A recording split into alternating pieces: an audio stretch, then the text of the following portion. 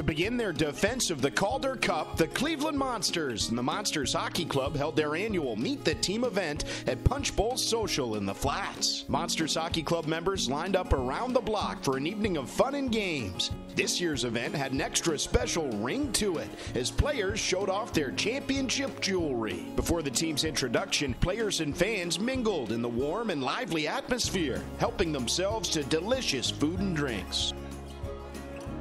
Kids of all ages enjoyed the wide variety of games and, more importantly, FaceTime with the players and Mr. Calder himself. The excitement to watch the Monsters return to action was palpable, with everyone optimistic about the team's chances to make another deep playoff run.